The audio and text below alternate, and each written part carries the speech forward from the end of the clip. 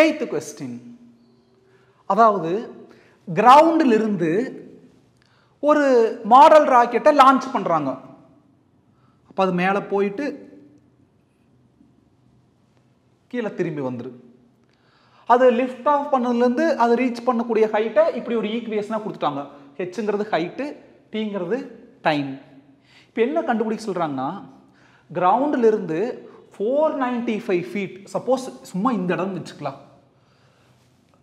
இது வரைக்கும் உள்ளது எவ்வளோ 495 ஃபீட் அப்படின்னா இதுக்கு எவ்வளோ டைம் எடுத்துக்கு, இங்கே வர வரைக்கும் இந்த இடத்துல வர்றப்போ அது என்ன டைம் எடுத்துக்கு அப்படின்னு கேட்குறாங்க. இன்னொன்று ப்ராக்டிக்கலாக யோசிங்க, திரும்பி வர்றப்போ இங்கே ஒரு என்ன ஒரு 495 ஃபீட் வருது. ப்ராக்டிக்கலாக யோசிங்க. அப்போது இங்கே நம்ம 2 டைம் கண்டுபிடிக்கணும். ஏன்னா மேலே போயிட்டு கீழே வருது அப்படின்னா போகிறப்போ ஒரு 495, அதை தாண்டி 500 அப்படின்னு போயிட்டே இருக்கு. கீழே வர்றப்போ கம்மியாயிட்டே இருக்கு. அப்போது 500, 495, அப்புறம் 419 கம்மியாயிட்டே வருது.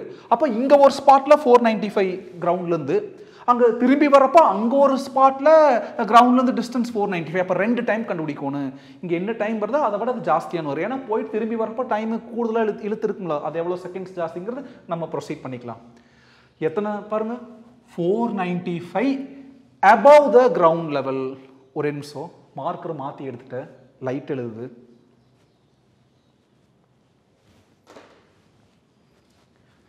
எஸ், கவனிங்க. இப்போ ஹைட் என்ன கொடுத்துக்கிறா 495. அப்போ இந்த ஹெச் அந்த ஹைட்டுக்கு பதிலாக 495 equal to -5t square plus 100t.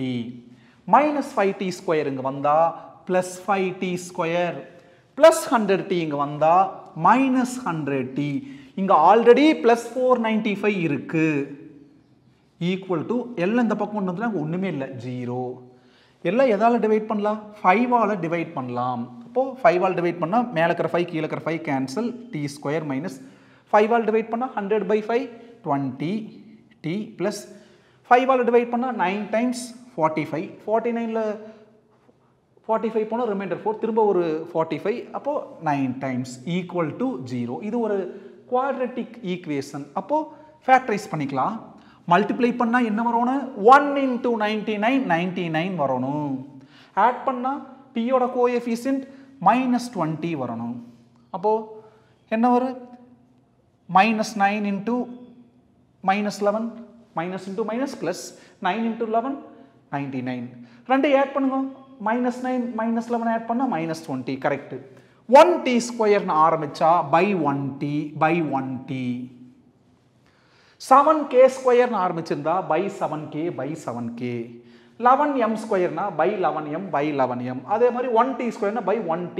அந்த கோஎஃபிஷியன்ட் ரெண்டுக்கு ஒரு t ஸ்கொயர் மட்டும் t ஸ்பிளிட் ஆகும். அப்போ மிச்சம் இருக்குது 1tனா t -9 into t -11 is equal to 0.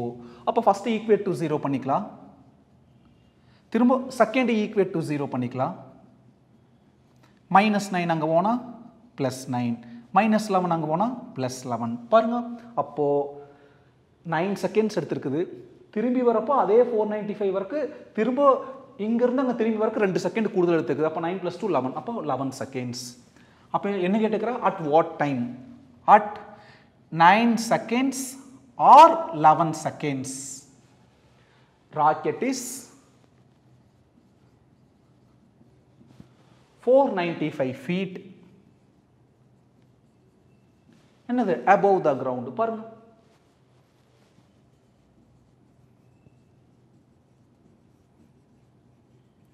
இன்னொன்று இந்த சம்மில் கவனிச்சிங்களா, இந்த எக்ஸசைஸ்க்கு சம்மதமே இல்லாமல் ஒரு சம்.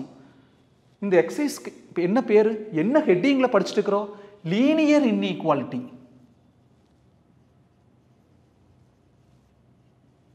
லீனியர்னா டிகிரி என்னவா இருக்கணும், 1ஆ இருக்கணும். இங்கே பாருங்க, கொடுத்துருக்கிற ஈக்குவேஷன் டிகிரி என்னவா இருக்குது, 2ஆ இருக்குது. இங்கே ஏதாச்சும் இன்இக்வாலிட்டி வந்திருக்குதா? அப்போது இந்த எக்ஸசைஸ்க்கு சம்மதம் இல்லாத ஒரு சம். இந்த புக்கு வந்த புதுசில் எங்கள் ப்ரைவேட் ஸ்கூல் டீச்சர்ஸ்க்குலாம் மீட்டிங் வச்சுருந்தாங்க, புக் ஆத்தர்ஸ் வந்து கலந்துருந்தாங்க. அதில் நான் இதை மென்ஷன் பண்ணேன், சார் இந்த எக்ஸசைஸுக்கு சம்மதம் இல்லாமல் ஒரு சம் இருக்குது, அந்த ஹெட்டிங்க்கு இந்த சம்முக்கு ஏதாச்சும் சம்மதமா, சரி ரிமூவ் பண்ணுற அப்படின்னாங்க. அவர் மறந்துட்டாரோ என்னன்னு தெரியல, பட்டு ஏனோ தெரியல இந்த சம் அப்படியே விட்டாங்க.